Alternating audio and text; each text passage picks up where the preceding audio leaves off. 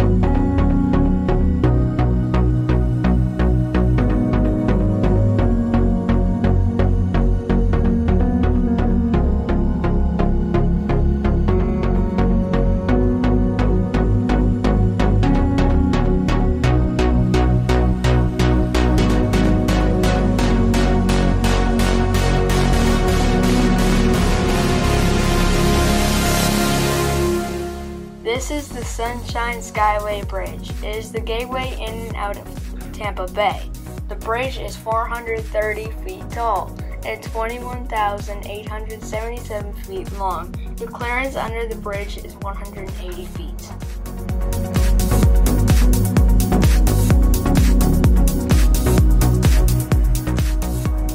Once out of the bay, the waves in the Gulf began to change and grow. Eventually, we found ourselves in 6 to 10 foot waves and under a small craft advisory.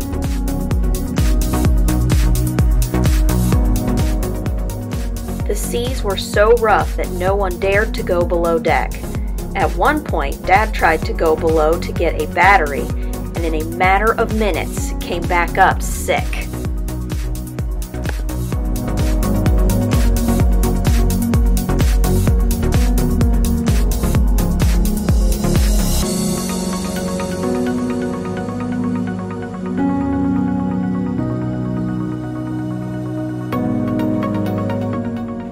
Because of the rough seas and high waves, we didn't eat lunch until late afternoon, and that consisted of a bag of chips because Brad was brave enough to run below and snatch them.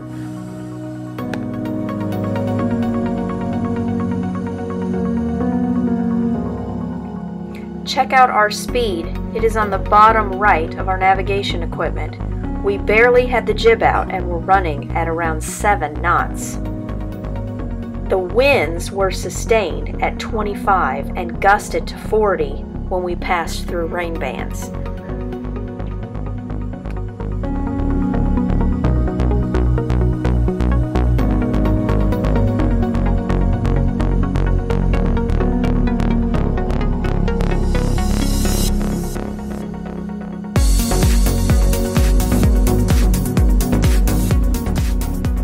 It was a rough day, with waves 6 to 10 feet and winds 25 knots gusting to 40.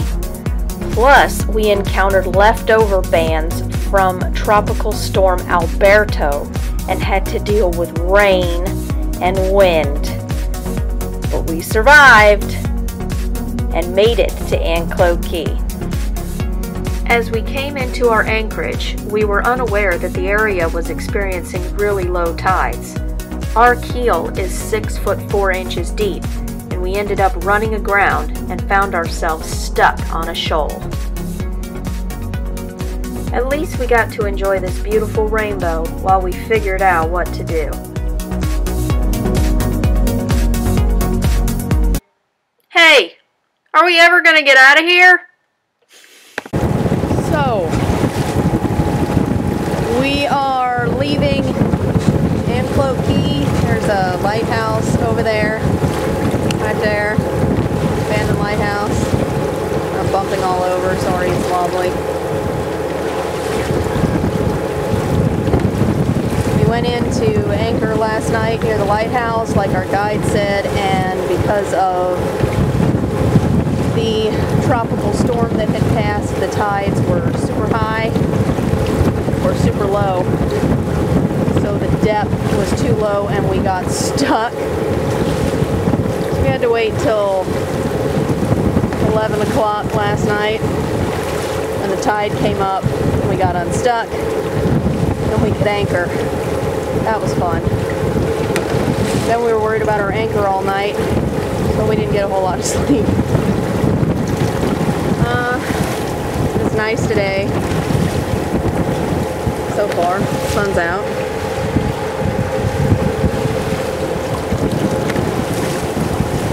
We'll see how today goes.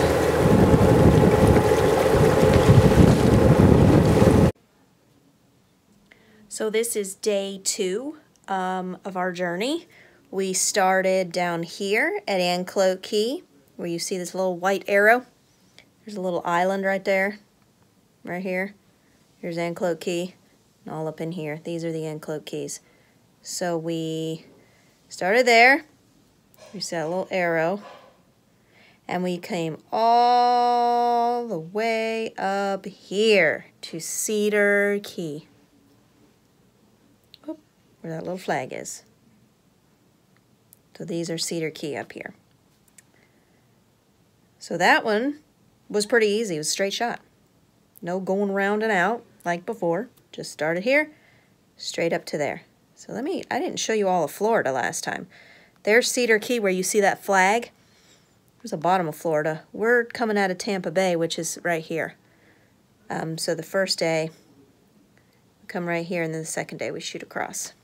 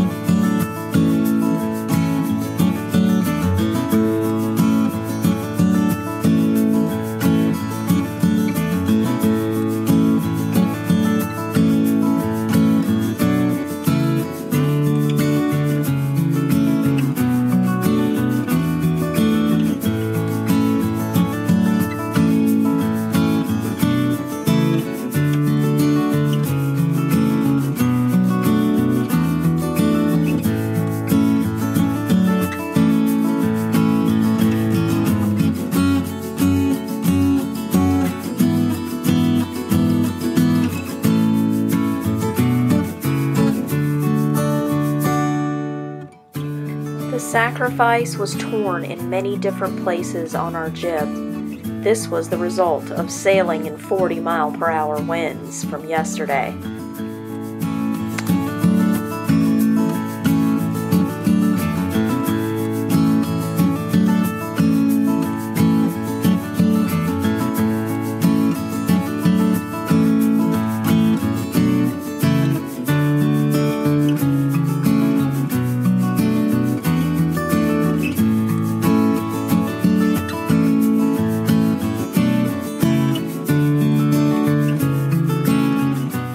Our second day turned out to be a beautiful sail.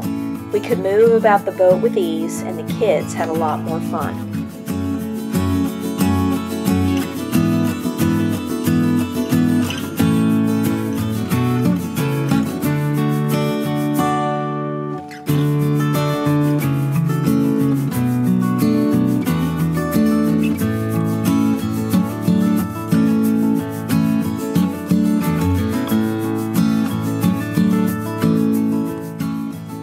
As we were enjoying our last couple of miles of sailing before we had to turn into the channel for Cedar Key, we noticed a strange noise.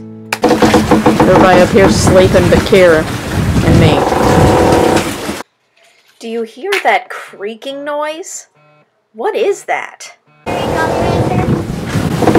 hold on. Next time on Total Serenity Sailing, Brad takes a look at our autopilot to try and figure out what that creaking noise is, and we experience our first toe of shame.